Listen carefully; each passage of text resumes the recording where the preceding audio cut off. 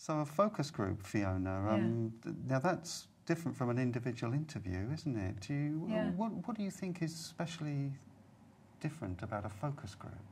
Well, the dynamic that, you know, people playing off each other is both a strength of the focus group and also a challenge of a focus group, in the fact that you get you know, different nuances of opinion, sometimes some quite opposing opinions. As a moderator, you need to be able to keep it flowing between people that might not agree with everything, but that gives you wonderful data as well. So they can be quite vibrant and dynamic if handled well, and a lot of it depends on the skill of the moderator, but it's a great skill to learn and practice as part of a master's project, I think. Yes, I think probably it is more difficult working with a focus group just because, you know, there's more going on, more to keep track of, and the transcription can be very difficult as well. But there's some tips, aren't there, that help with that? Well, some things, people say that some things make it a little bit easier.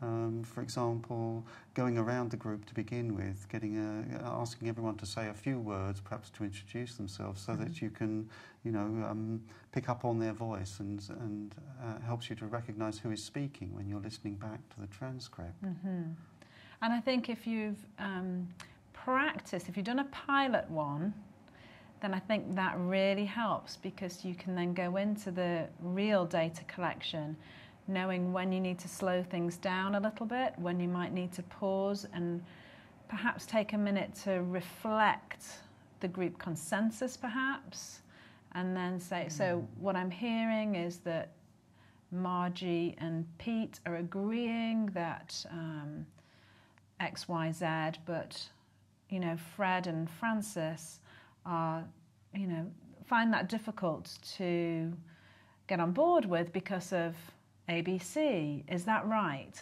And then, you know, you might just need a little bit of time to bring it together and then send it out again. And if you've been through that transcription process, you really understand why you need that at times. Because if everybody starts talking on top of each other and it starts snowballing, it can get quite tricky, can't it? Well, that's right. I think, you know, very difficult to work with that data if everyone's talking at once. And I think, you know, just as in an individual interview, one would like at the beginning to set the scene and, you know, get the process started in a nice way. Maybe that's even more important for a focus group, to do at the beginning a little bit of ground rules and ask everyone to, you know, to work with each other in a considerate way, and encourage people just to speak one at a time. Exactly, and I think it's important with any group dynamic to keep the topic in the middle, so to speak, that it's not that they're, you know, disagreeing with each other necessarily as far as people butting heads, so to speak, but you're keeping the topic of conversation in the centre and they're all contributing to it and bouncing off that. Does that make sense? I don't know if that makes sense. That they're not personally getting into, you know, a battle of words, but it's like, well, let's bring it back to the focus of the topic. It's okay to disagree. It's okay to all agree, but that's what's in the centre.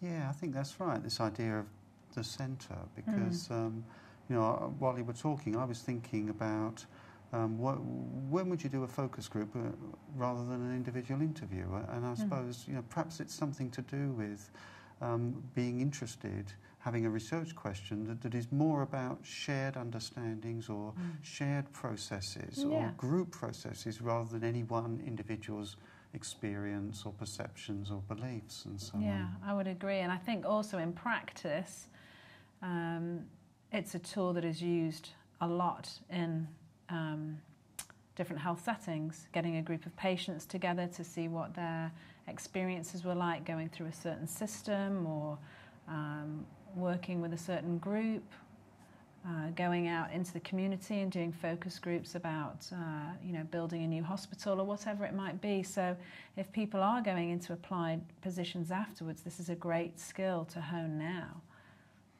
That's true, yes. A skill that's well worth applying, and well worth developing, because it is used in lots of contexts, isn't it? Yeah, yes. it is.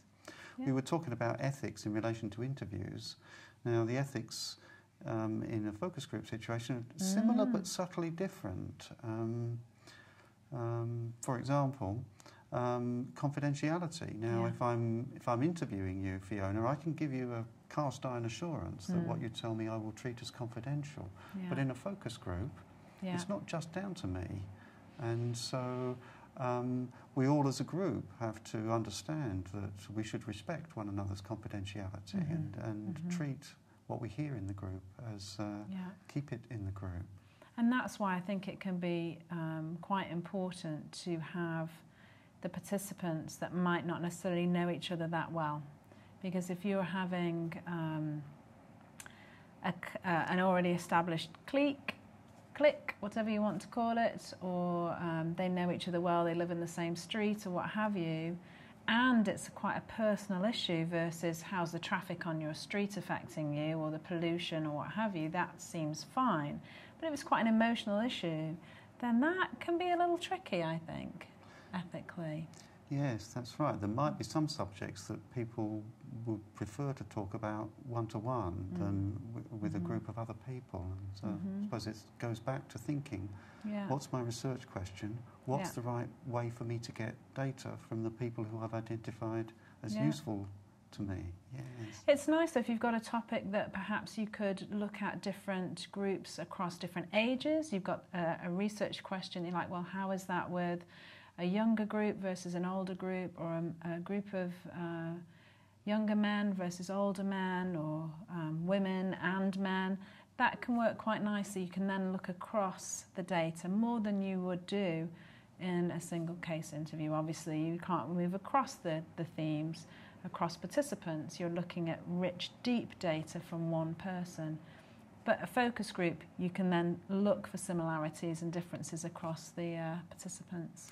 Yeah, that's right. That reminds me, actually, a student quite recently did his qualitative project with a focus group of men, and they were discussing their experiences of seeking help for health issues, or going for health advice, and talking around all the the different issues that perhaps are obstacles for men to take themselves off to the GP and go along with concerns about their health. I bet that was really interesting.